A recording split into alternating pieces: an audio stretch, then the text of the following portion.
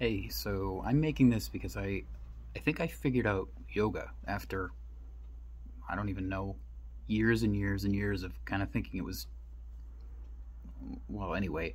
So I've been working hard consistently every single day.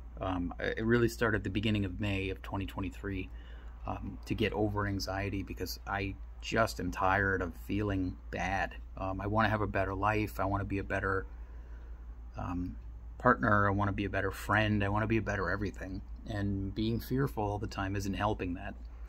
So one thing I implemented is breathing exercises. And all I do is, like, if I'm feeling stressed, I just close my eyes and lean back, a little bit and just take a couple breaths. And all that really does is it shifts focus away from whatever is stressing me out, if only for a minute. And sometimes I'll take one breath, sometimes I'll take a few, and it really depends on the situation. But that's something I've been doing several times a day, and it's helping. And then yoga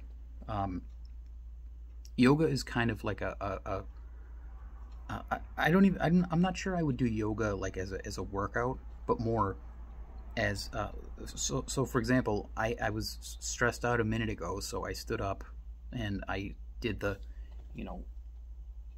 arms overhead pose, and then I did the forward fold, and I did breathing, and it's kind of like a more intense version of the breathing exercises.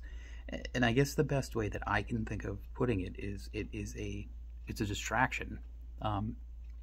Or if you don't want to, that's kind of negative language, call it like a management technique.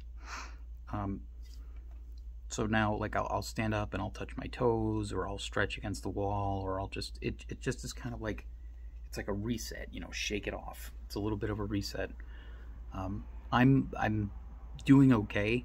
I've been anxious for 45 years, so I can't, this stuff isn't going to go away overnight. But, these concepts like breathing exercises, stretching, yoga, and all that and mindfulness are all beginning to make a little more sense to me now.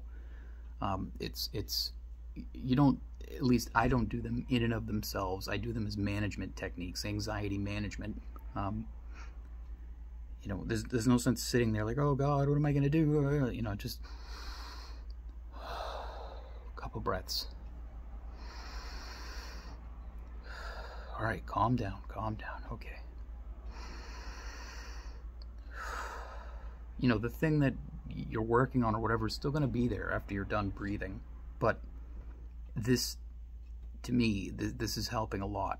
So I'll post more as I figure more out. And, I know that last video I posted was pretty crappy. The audio was pretty crappy. I'm going to redo it at some point and actually explain it. But I encourage you, just do like a toe touch with some, or and don't force it. It's supposed to feel mildly uncomfortable, in your hamstrings and your butt.